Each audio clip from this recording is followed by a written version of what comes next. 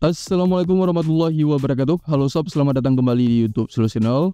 Di tangan saya kali ini kedatangan satu HP Poco M3. Kasusnya HP ini mati ketika kita membuka aplikasi.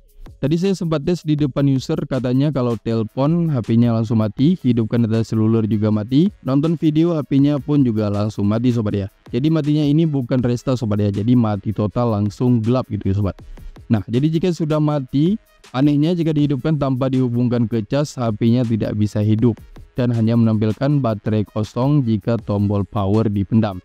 Jika sambil dicas dihidupkan, HP Poco M3 ini bisa hidup normal, mau diapakan pun dia tetap tidak mati sobat ya. Nah, berarti kerusakannya ada pada bagian baterainya sob. Jadi baterainya tidak sanggup memberikan daya walaupun di baterai 100% tanpa bantuan charger ya. Jadi apakah kita harus mengganti baterainya biar HP-nya bisa hidup normal lagi?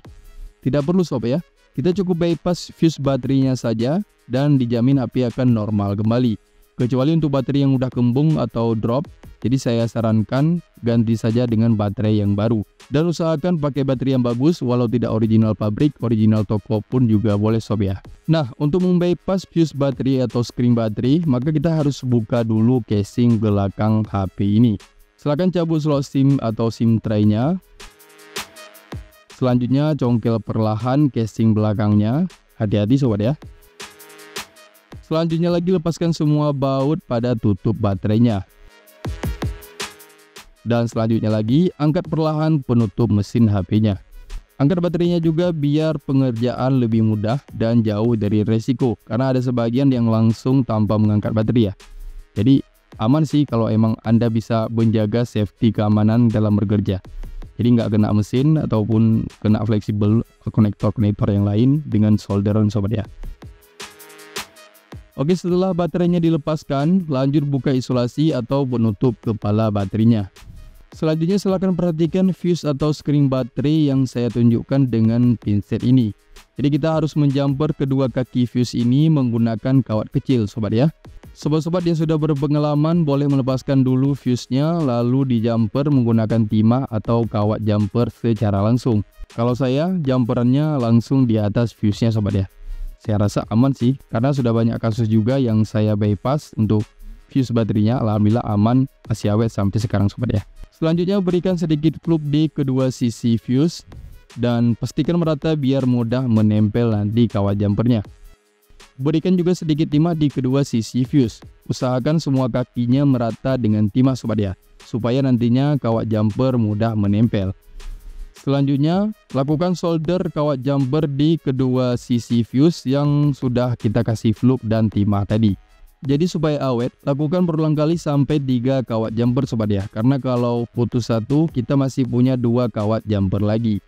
Oke, setelah kawat jumper disolderin, tinggal kita potong kawat jumper yang tersisa. Bisa dipastikan jika pejumperan kawatnya begini, insya Allah bisa kokoh dan tahan sob ya. Oke, selanjutnya silahkan pasang kembali tutup kepala baterai yang rapi. Bisa memberikan isolasi tambahan jika dirasa kepala baterai tidak tertutup rapi lagi dengan isolasi bawaan baterainya.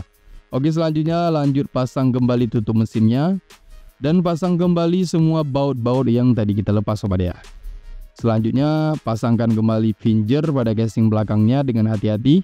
Jadi usahakan fleksibelnya tidak terlipat karena yang fleksibel finger ini sangat tipis sekali sobat ya. Jadi dia gampang putus kalau terlipat. Oke, selanjutnya lanjut pasangkan kembali casing belakangnya. Setelah selesai pasangkan juga slot SIM-nya. Karena nanti kita perlu tes pada posisi tanpa dicas sobat ya. Jadi jika data seluler dihidupkan, kita lihat nanti apakah HP-nya bisa bertahan atau mati lagi. Oke, setelah semuanya terpasang, mari kita hidupkan HP-nya tanpa kita hubungkan ke cas. Kita lihat apakah dia bisa hidup. Oke, tidak menampilkan baterai kosong lagi. Logo Poco juga sudah bisa muncul. Dan logo MUI juga sudah bisa muncul.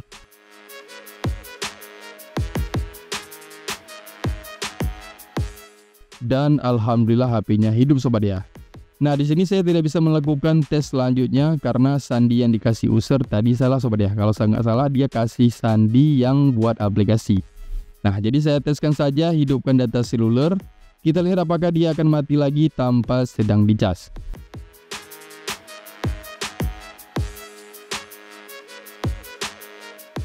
Oke, insya Allah sudah aman sobat ya, sudah tidak mati lagi.